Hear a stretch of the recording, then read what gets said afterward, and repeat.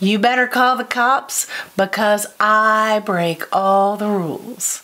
They keep making them and I will keep breaking them. But you want to know a secret? Quilting rules, they're BS and they don't exist. Hi, I'm Amy and I make things. Today and every day, I'm making the quilt police very angry. Come on, I'll tell you what I mean.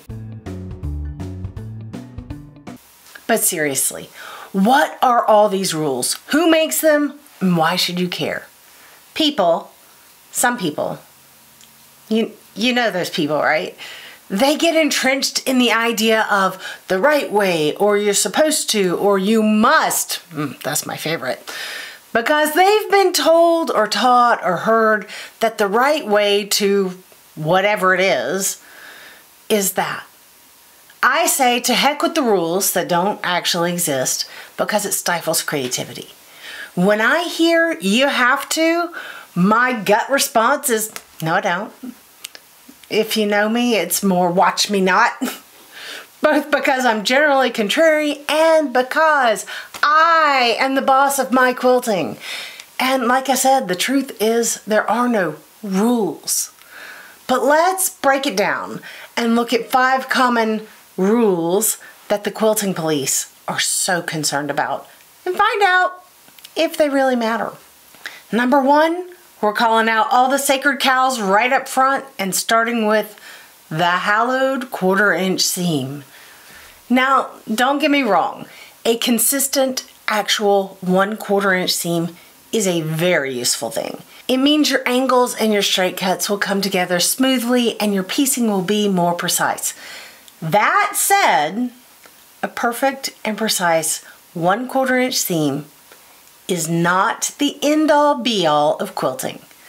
There, I said it. I don't think I'm gonna be struck by lightning, but you never can tell. The truth is, there are many times when a 1/4 inch seam just doesn't matter at all. Like when you're string piecing, or if you're improv piecing curves, or if you're just sewing straight squares and strips together. I could go on, but you get it. You get it. Generally, we sew with a 1/4 inch seam allowance and that makes things simple. But it doesn't always apply. And sometimes, like if you're doing very teeny tiny piecing, it can actually be a hindrance. Breaking this rule comes really easy to me. I'm not a precision piecer.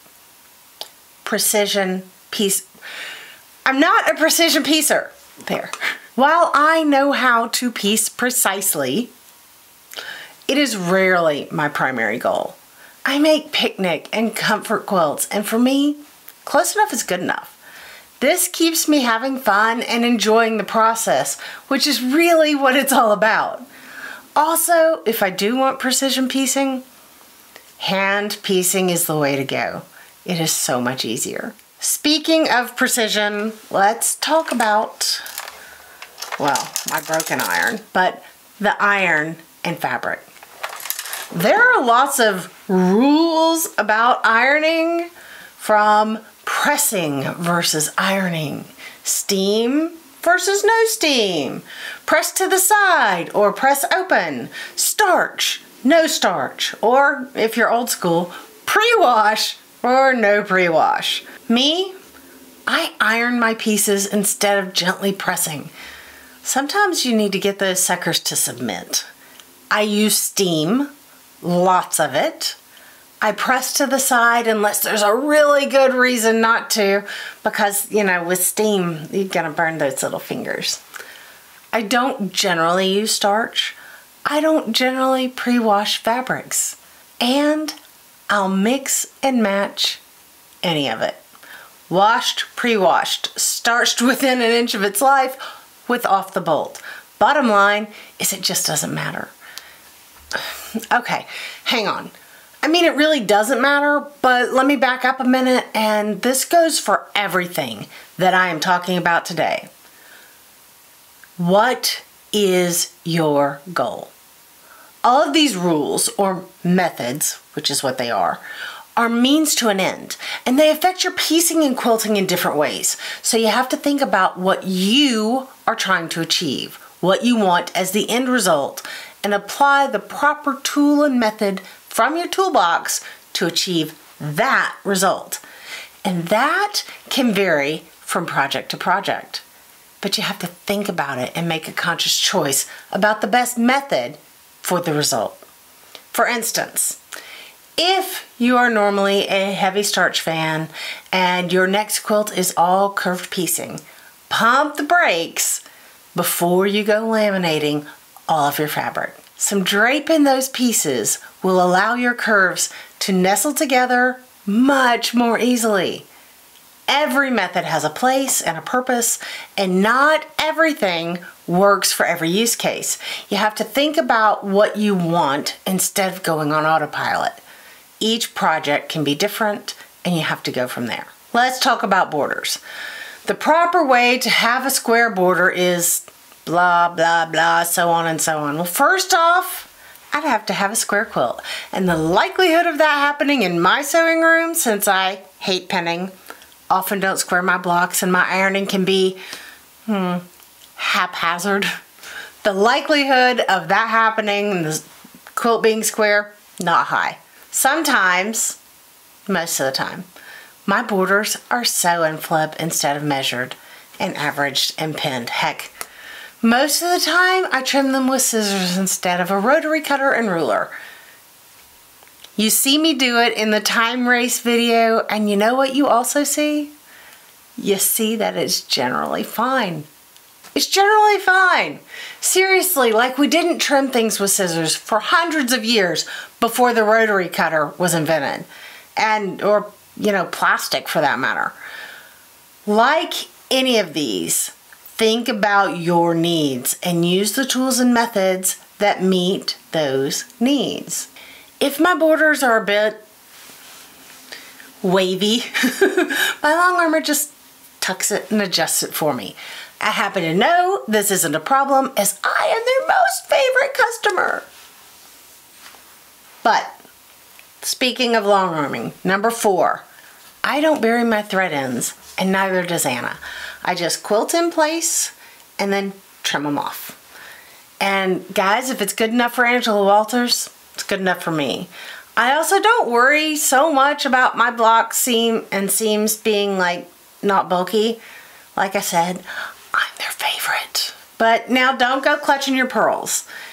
If I am sending a quilt to an outside long armor for digital long arming or other custom work, guys, I make sure my seams are pressed flat and not as bulky, and my borders are square, ish. I will make their job as easy as possible. But around here, if we have to fudge a little, I'm okay with that. And number 5, which is a twofer, I never properly square a quilt at the end for binding. I just trim the edges relatively straight and worry about the corners later while I'm binding. And speaking of binding, I don't miter, on the angle. I don't miter my joins of the binding. And when I'm doing continuous binding or my easiest binding ever method, I don't miter the final join either. I start with a turn down edge and tuck in the final end and just sew over the whole thing. It works for the results that I want to achieve. And I guess that's really the thing about rules. And it's the reason that I bristle at that word, besides not liking being told what to do. Nothing